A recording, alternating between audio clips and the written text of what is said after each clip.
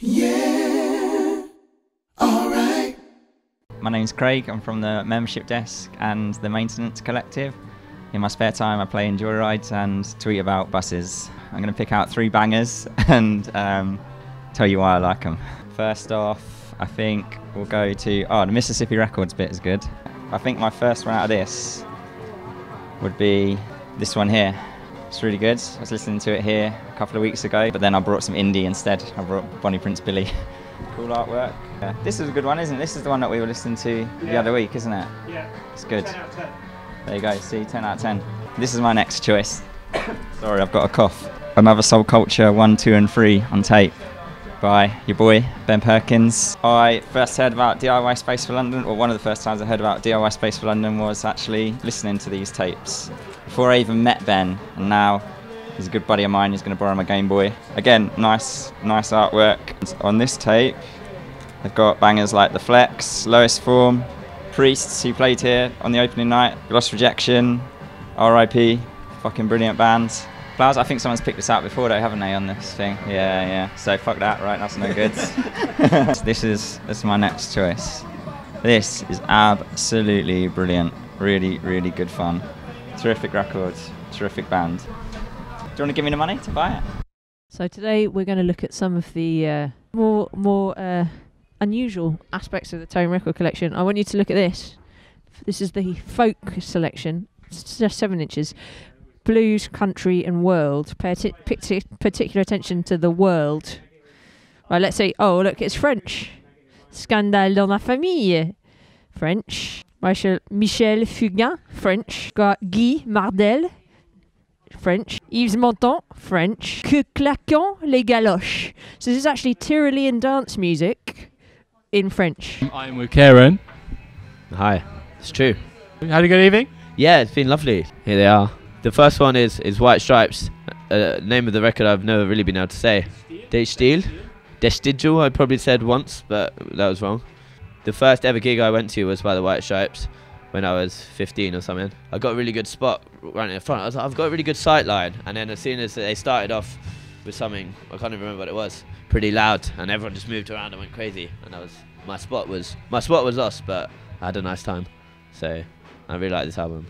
Secondly, it's Destiny's Child, Bugaboo, which I think when I was like 12, I really liked Destiny's Child, and I still like them a lot. When I went to university, I was trying to finish my my dissertation, and I had to stay up for about 2 days. So I needed something really like energetic and also really inspiring.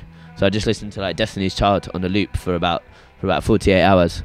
It was quite intense, but it was almost like a, you know, after that I felt very spiritually connected to all of Destiny's Child. The third is Joanna Newsom, Have One on Me. Ease was like probably my favourite ever record.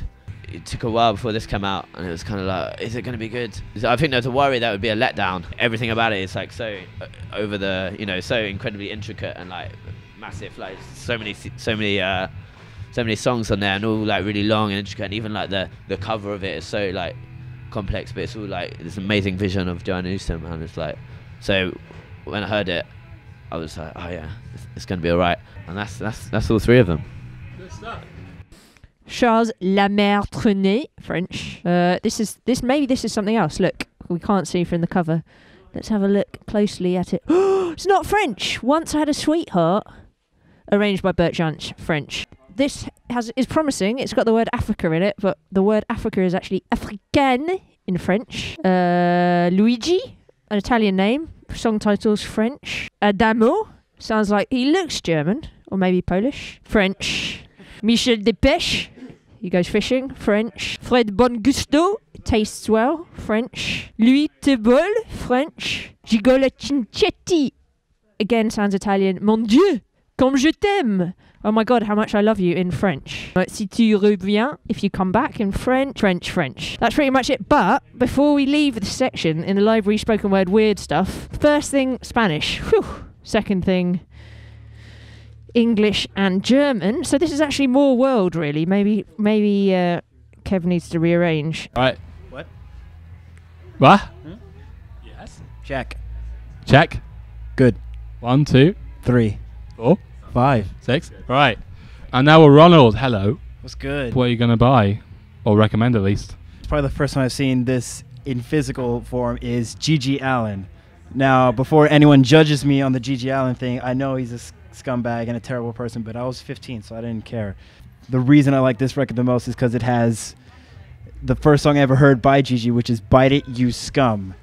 For those of you who like skateboarding, you know that in the video Chomp on This from like maybe early 2000, Eric Costin, or Frostin, skated to this song. And that was the first time I heard it. It was a great part, and obviously it's a great fucking song. Now, for the person that he is, he did write a few good hits. Still, he definitely deserves to get his grave pissed on as often as he can, but, you know, that's what the fans like to do. So it's not even insulting. It's actually praising him. Second one is actually a more recent one, because it's one that I heard recently, which is Raekwon, obviously Wu-Tang Clan fame. For those of you who are too Caucasian to know what that is a East Coast New York-based group of about like 30 people, maybe 50.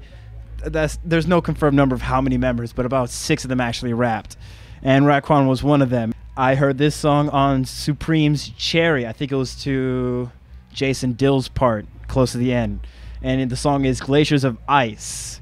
And I really got hooked on this song because Raekwon just had this introduction where he was just talking about Clarks, and now we had this new way of wearing Clarks this summer, which is basically just having cream Clarks with like blue dyed on top, because he was supposed to say it's going to look like marble cake or some shit. Obviously, you can tell in the recording he was just way off it from something, because if anyone knows, Clarks do not blend well like marble cake, no matter how much dye you put on it. Also, straight out, shout out to Tony Stark's Ghostface Killer, or their, as they put it here, Ghostface Killer, but, you know, it's supposed to be spelled Killah because he's a killer. He's an ice-cold killer. Let me introduce this. Johnny Thunders and the Heartbreaks, Lame-Ass Motherfucker. The first time I heard the track that was on here that I'm going to talk about in a minute was because I stole it from one of those, like, sort of CDs they put in Krang, where it's like, oh, 15 greatest or 10 greatest punk songs ever. And I was like, well, I'm not paying for the magazine because I don't really care. The skater known as Jim Greco, actually huge fan of Johnny Thunders. He basically styles himself after these guys. You can definitely tell if you look at it. And the track in this one that I love was Born to Lose, because fuck was I born to lose. I'm just so good at losing. It's so good, you know? Went through like about 3 years of not knowing who sang it, because I'm really good at like not actually checking who wrote songs. I don't care who these people are. They're just vessels that make things I like to listen to. When it comes to Johnny Thunder and the Heartbreakers, I definitely care about them. I should probably actually listen to the other songs in this album, because I've only been listening to Born to Lose for like 5 years now and don't even know any of these. Baby Talk, that sounds terrible, but it's probably good. Chinese Rock sounds a little racist. Pirate Love, that just sounds cheesy. One Track Mind. Ugh. Actually, this all looks really terrible. Pick something else. Yeah, probably, yeah. Let me just take a look at the hip-hop section real quick. I'll be right back. Doug E. Fresh? No, that's terrible. Don't listen to Doug E. Fresh. All right, here's the one for all those who actually give a shit about decent-ass hip-hop. But this is a group you need to check out. This is my fourth option of the one I would buy if I had money. And it is a Gangstar full clip.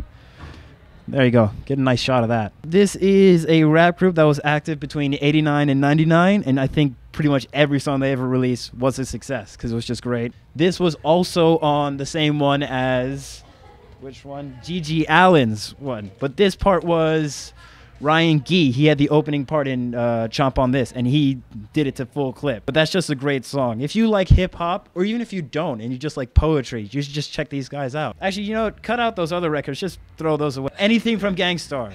Absolutely anything. But look at this. Peter Cushing. No White Peaks. Now, Peter Cushing did actually record a metal album when he was in his 80s, but this is... it's rave with Peter Cushing. Could we listen to this? Peter, what have you got for us? Imagine if it was in French.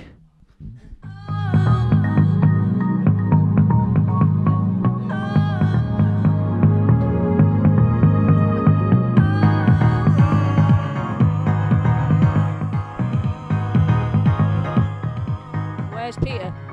No white peaks on mountains high.